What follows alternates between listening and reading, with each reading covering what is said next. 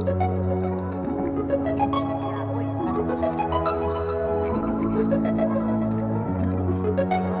you and welcome back to my channel, or if this is your first time here and you don't know who I am, allow me to introduce myself real quick. My name is Vandeputte, my timelapse photographer in Sydney, London. This channel is all about timelapse travel and tutorials, and today I'm very excited to be talking about an exciting new product. Everything's always exciting on this channel, I don't know if you've noticed. This is the LRTimelapse Pro Timer 2.5. Well, I mean, I guess this is the box, and this is the actual remote, which is a very small little item. The LRTimelapse Pro Timer remote was first developed as an open source DIY or do-it-yourself project by legendary time-lapse software developer Gunther Wegner. I remember emailing Gunther about this project, asking if I could somehow buy the completed product because I didn't have the means to make it myself. Sadly, the reply was negative.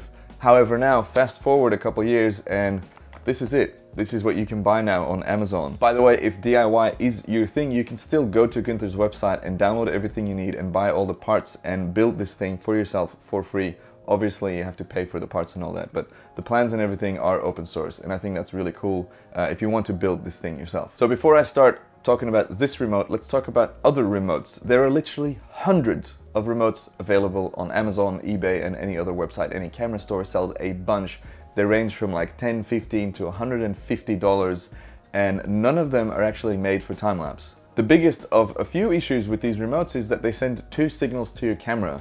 So the first signal is an autofocus signal, and the second signal is the actual trigger signal. The issue is with the first signal. It sends an autofocus signal to your camera. Your camera's like, oh, I'm about to take a photo. I have to get into photo mode, and it slows the camera down. So it stops you actually from using any of the functions on the camera for a small period before it takes the photo. It stops you from reviewing your image, it slows down your live view, it slows down your entire operation, and that's not what you want. Even if your lens is on manual focus and even if your back button focus is activated. So you're not focusing your image with your trigger button on the front on your index finger, you're actually focusing with your thumb on the back. That's back button focus. Maybe that's for another time to talk about. Even if you have all that activated, the camera is still slowed down because it is getting that first signal from the remote. And this whole thing actually increases your dark time, which is the opposite of what you want. Now, your dark time is your interval time minus your exposure. Here's a little illustration that I got from Gunther's website. I hope he's okay with me using it here, but it illustrates my point very clearly. As you can see, this autofocusing signal kind of slows things down and is not great for shooting time lapses. Now here's where the LRTimelapse Pro Timer 2.5 comes in. It doesn't send an autofocus signal at all, so you can review your image or adjust your settings or look at your histogram or whatever.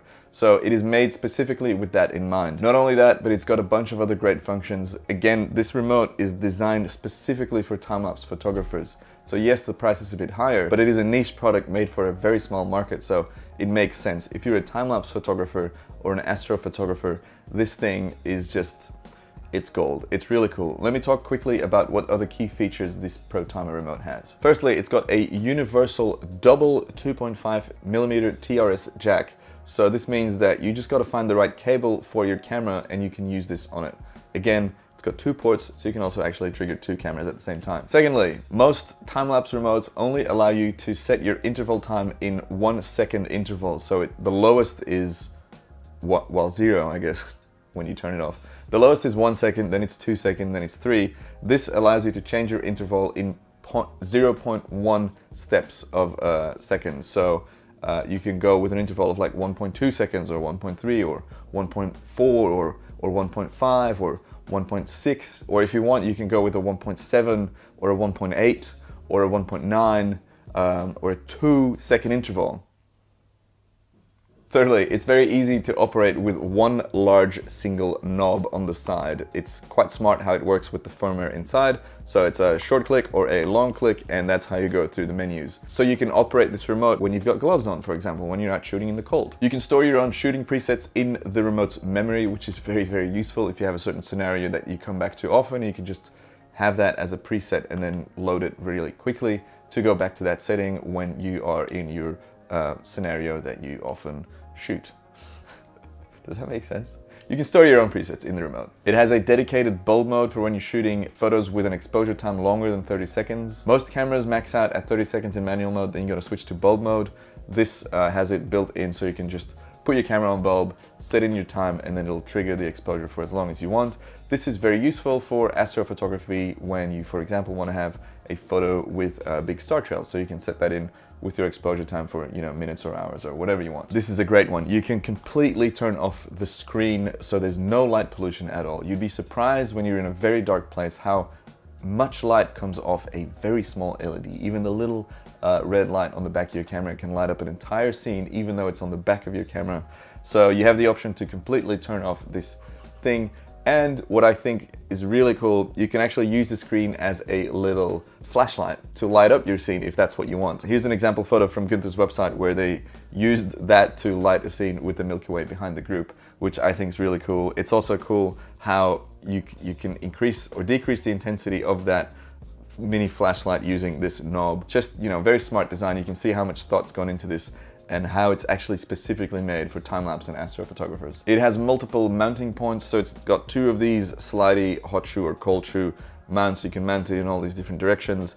It's got this eyelet here at the back for a strap, and then it's got a little eyelet here on the side, so plenty of mounting options if that is something that you're after. I've already talked about it, but these two ports obviously mean that you can shoot with two cameras at the same time, or you can combine it with a motion control system like the dynamic perception or the Kessler Crane second shooter, so that one port triggers your camera and the other port triggers your motion control so that it knows when to move. If you don't know motion control, pretty much it's putting your camera on like a slider or a pan and tilt head, and then instead of that device controlling when it moves, this thing tells the device when to move, which is important if you don't want to have any blur in your photos, because you want to shoot, then move your, you know, shooting setup, then shoot again, then move it, then shoot again. And you can do that using these two ports. So that's, again, really well thought out and a cool function. It has a built-in lithium-ion battery that works down to minus 20 degrees Celsius. I believe that's minus 4 degrees Fahrenheit.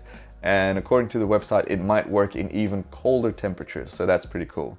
Now, I don't know how many people are gonna shoot in minus 20, but it's good to know that it works. The coldest I've ever shot at was minus 40 in Ladakh in India, in the Himalayas, when I was looking for snow leopards. That's a story for another day. And then finally, it's got a micro USB port on the side to charge it. You can also use it while it's charging, which is, again, really useful. If your battery is low, you don't have to wait till it's charged to then go use it. Just plug in a battery bank and you're good to go.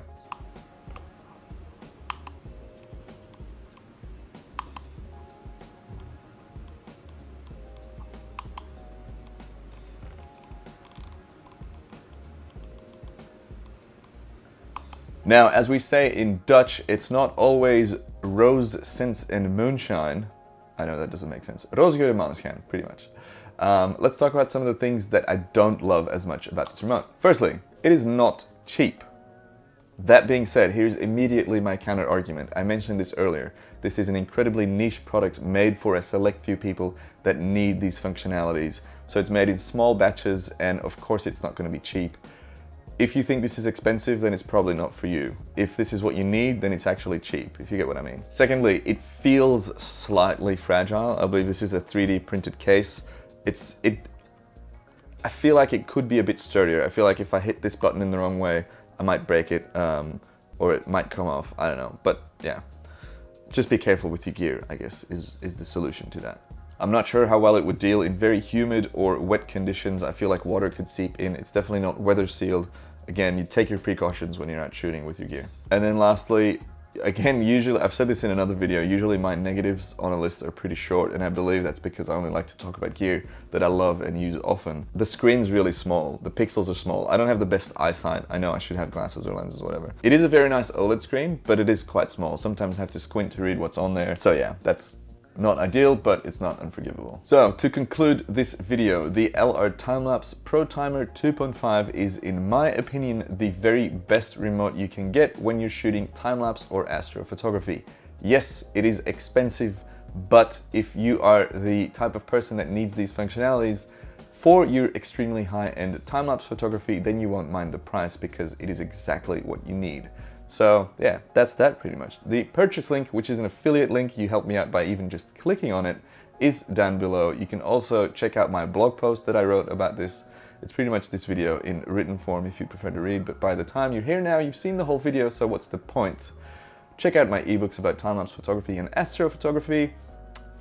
subscribe if you haven't already, and yeah, I'll see you guys on the next one. Peace. Oh, and now for that end screen. I am not feeling great. I've got a cold, I'm sore, I've got like, my nose is all congested. I'm feeling bad, but I'm happy that you're still here. Anyways, click some of these things, will you? Cheers.